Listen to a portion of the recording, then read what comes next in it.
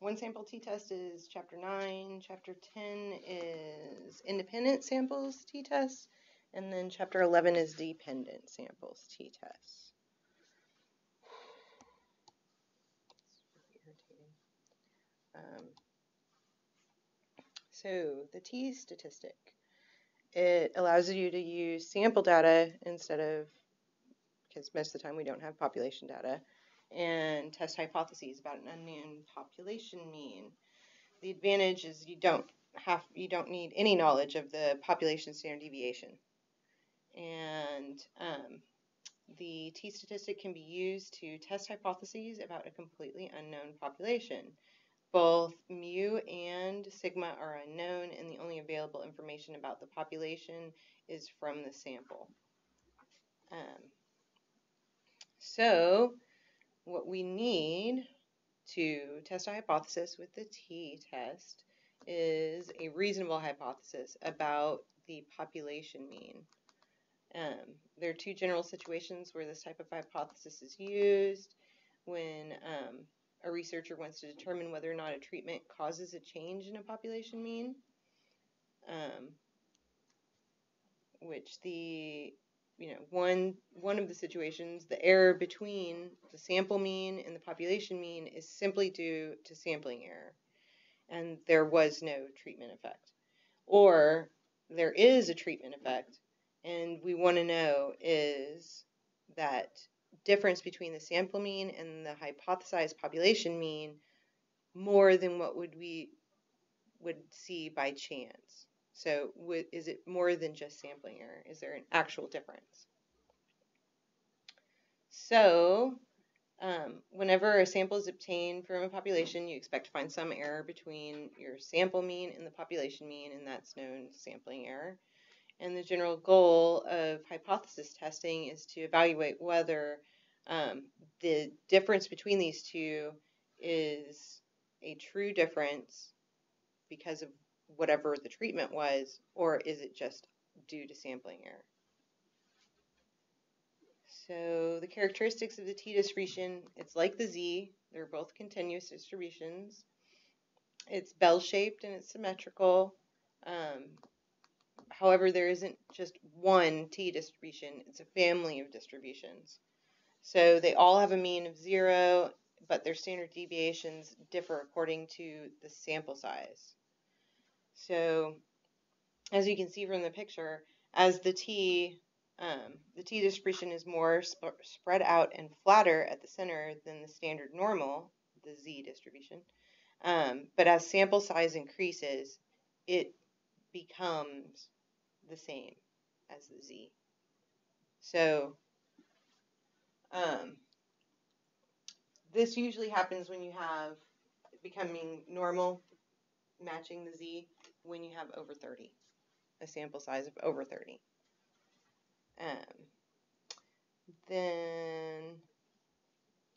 So because they don't match at small sample sizes, you're going to have different critical values, right? They're the same, but it's a different value.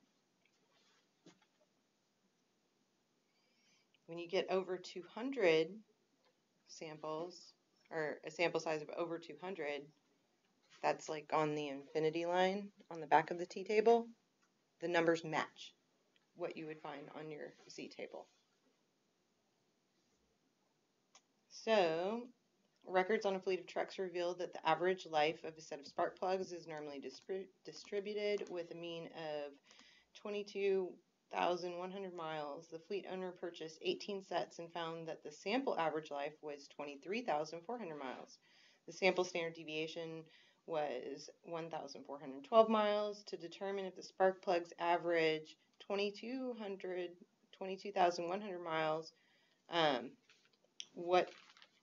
if it's different than that, what's the critical value for the test using a 0.05 alpha level? So here you would just look up, you first need to figure out your degrees of freedom, which you have a sample size of 18. So your degrees of freedom here would just be n minus 1, so 17.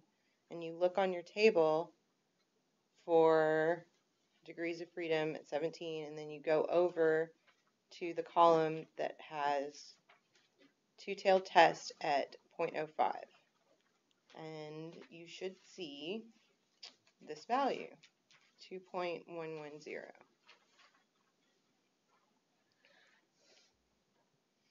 So the estimated standard error and the t-statistic. The t-statistic requires that you use sample data to compute the estimated standard error versus the z, where we would just use the population standard deviation and divide that by the square root of the sample size. Here, instead of the population standard deviation, you're going to use your sample standard deviation. And the estimated standard error, you could use either one of these formulas to calculate it. The t-statistic, like the z-score, forms a ratio. The top ratio contains the obtained difference between the sample mean and the hypothesized population mean. There's always going to be some kind of difference in the numerator, always, in all of these formulas. The bottom is the standard error, which measures how much difference is expected by chance.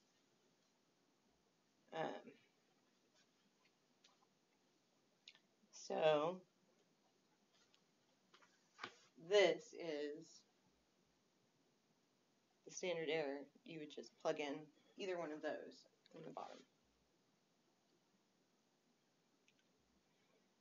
So you can think of the t-statistic as an estimated z-score, right?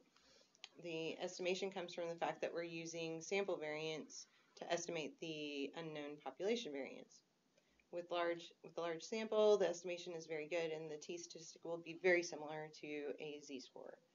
With small samples, it's not very good.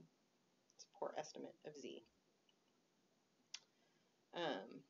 The value of the degrees of freedom, df, is always n-1 with the one sample t-test.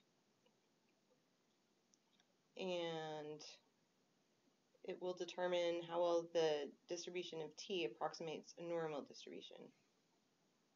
For large values, the t distribution will be nearly normal, but with very small values, it will be flatter and more spread out than a normal distribution.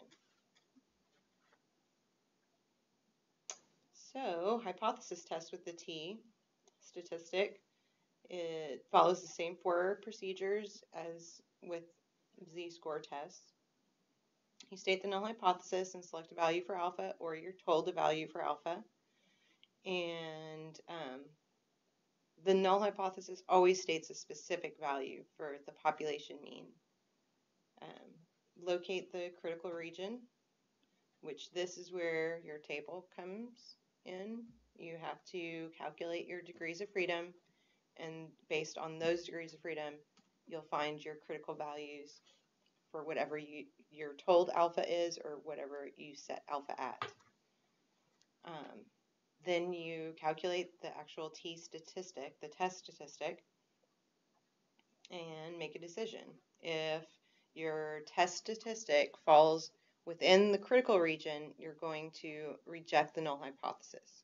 If it falls not in the critical region, so in the main body of the distribution, you're going to fail to reject your null hypothesis.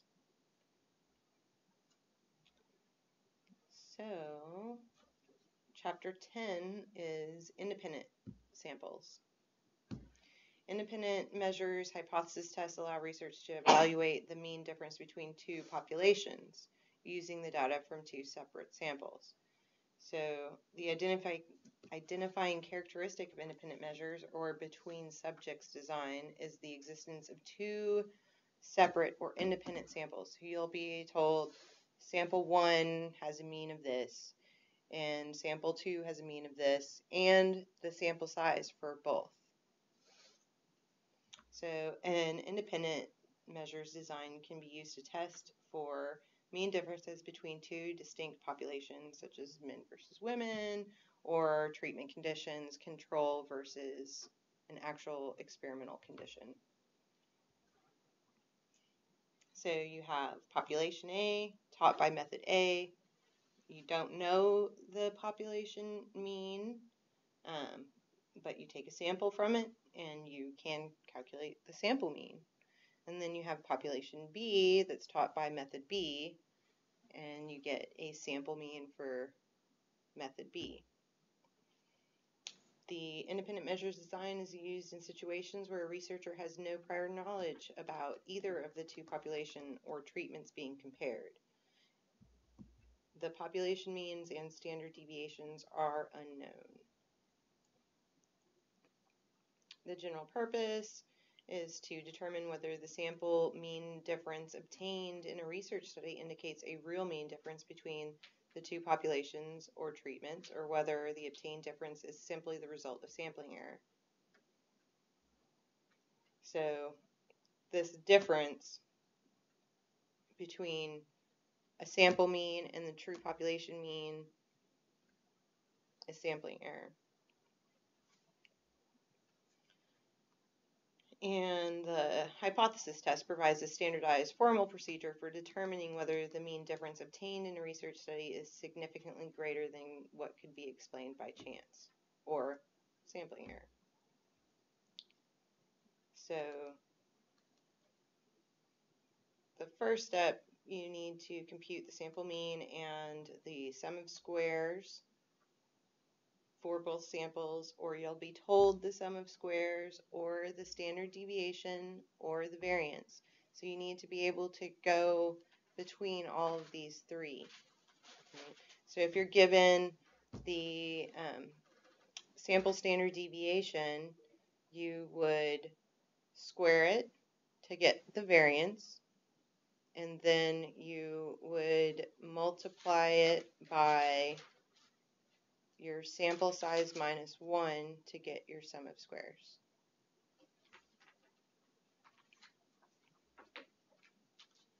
So then you want to state the hypotheses and select an alpha level.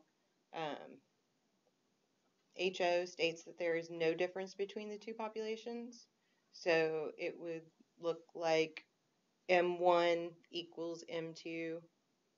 So the mean from sample 1 equals the mean from sample 2. Or it could be written as the mean of sample 1 minus the mean of sample 2 equals 0. Those two mean the same thing. Then you want to figure out your degrees of freedom and locate the critical region, find your critical values.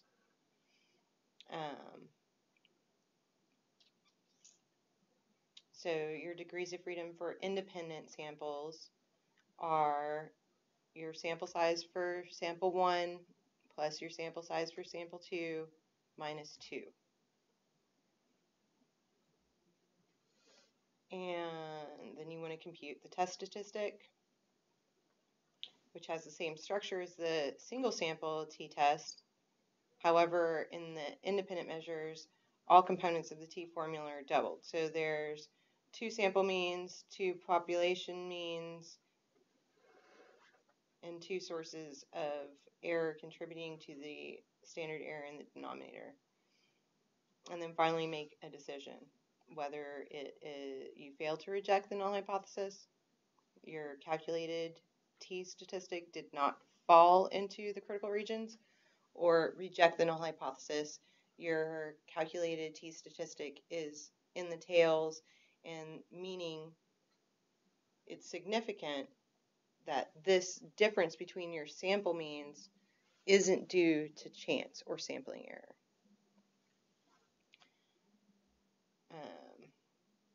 So the top line gives you all the stuff for the single sample or one sample t-test, and the bottom is the independent measures t-test. So for a one sample t-test, you would have the mean, sample mean minus the population mean divided by the estimated standard error, right? For the independent measures, your numerator is going to be your sample mean from sample 1 minus your sample mean from sample 2 divided by your estimated standard error. So this is there in that formula, your population means for sample 1 and sample 2. However, we don't know them, so they're always 0.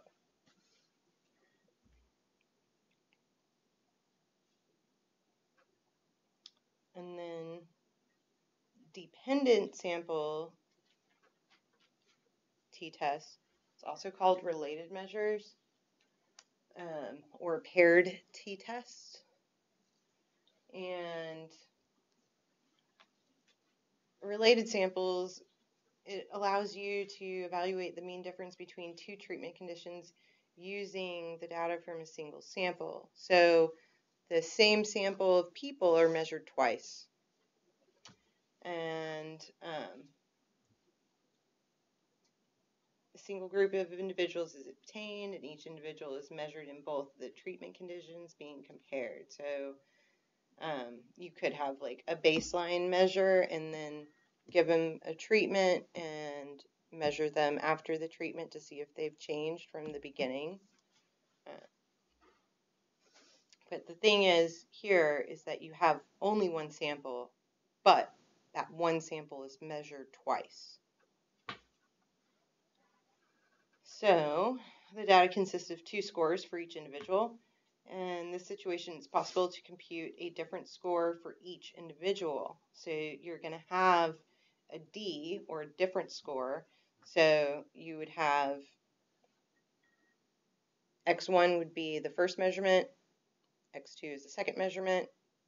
You subtract X1 from X2 so that you don't get negative numbers. And then whatever that difference is, you would have one different score for each person. So sample of difference scores is used to test the hypothesis about the population of difference scores. The null hypothesis states that the population of difference scores has a mean of 0. Basically, mu sub d equals 0. And then for the alternative hypothesis, it's always going to be mu sub d does not equal 0. So in English, that means there's no difference between the 2 treatment conditions, or between the before and after, had no effect.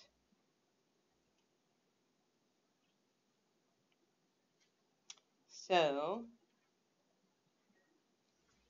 A would be no difference.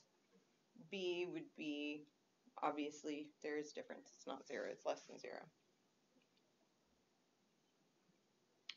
And so D is your difference scores.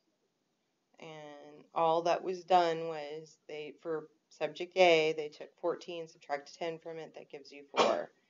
And the same thing for B, C, and D. And then you would average those to get the average difference. You just want to make real sure that when you are adding them, that you keep in mind the negative numbers. So 4 plus negative 2 is 2, plus 3 is 5. So your average, the sum of all these different scores is going to be 6 divided by 4. And that would give you your average difference, your D bar. So the alternative hypothesis states that there is a difference between treatments, that it doesn't equal 0. And sample mean difference obtained in the research study is a reflection of the true mean difference that exists in the population. So we're always going to have on top some kind of difference score, and on bottom we will always have the standard error. So here, the mean difference minus mu d is always 0. You get that out of your null hypothesis. So you're just going to have your mean difference on top divided by your standard error. And here, to calculate your DEF, your degrees of freedom, N is not going to be how many times everybody was measured. It is the number of people that were measured, or the number of pairs. So in this example, we had 4 subjects, so N would be 4, not 8. That makes sense. So our DF would be 3. And the standard error is computed the same way. So you would take the mean difference, right, and subtract each individual subject's difference score from, well, subtract the mean difference from each individual's difference score. So it would be 4 minus the mean difference. -2 minus the mean difference. And then you would square that to get the differences squared, the deviations squared, and sum all of those to get the sum of squared deviated difference scores, and divide it by n minus 1 and take the square root, and that will give you your standard deviation of difference scores.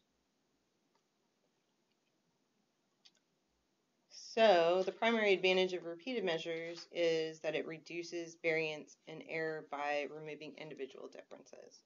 If you took one sample of people and gave them some kind of treatment, and then took another sample of people and gave them some kind of treatment, you're going to have error or noise that has to do with each individual in each one of these samples, individual characteristics. So when you sample just one group of people and test and measure them twice, you're eliminating all of that noise. So you're going to have a more powerful test.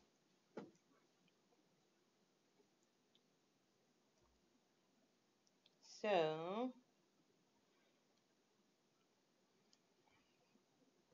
the difference scores for each subject provides an indication of how much difference there is between the two treatments, or between the before and the after. If all the subjects share roughly the same difference scores, then you can conclude that there appears to be a consistent systematic difference between the two treatments.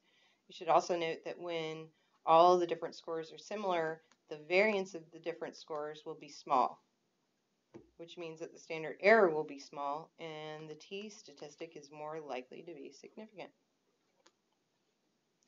You should also note that the process of subtracting to obtain difference scores removes the individual differences from the data. The initial differences in performance from one subject to another are eliminated. Removing individual differences also tends to reduce the variance, which creates a smaller standard error and increases the likelihood of a significant t-statistic. So here we've got different scores that vary from 3 to 7. And all the subjects show an increase of roughly 5 points when they move from treatment 1 to treatment 2. Because the treatment difference is very consistent, the different scores are all clustered close together, and they're going to produce a small value for the variance. This means that the standard error in the bottom of the t-statistic will also be small. The original data show big differences from one subject to another. So, subject A goes from 9 to 16 between X1 and X2, but subject B is in the 20s, and subject C is in the 30s. So if these were in 8 people, your variance would be a lot larger.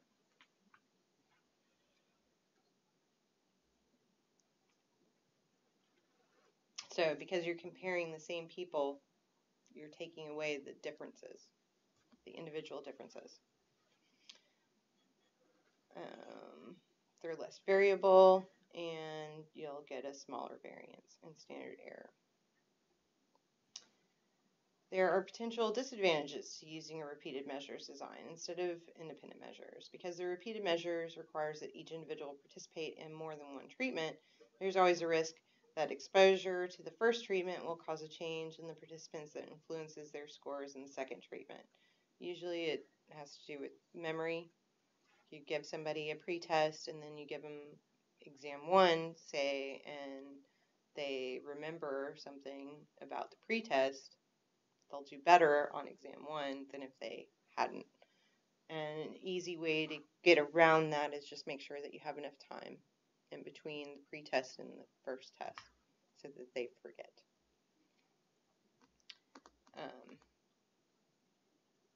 So practice on the first treatment may cause an improved performance in the second. The scores in the second treatment may show a difference, but the difference is not caused by the treatment. It's caused by order effects or memory. And so definitely know how to calculate all of these things. And one sample t-test, an independent measures t-test, and a dependent measures t-test.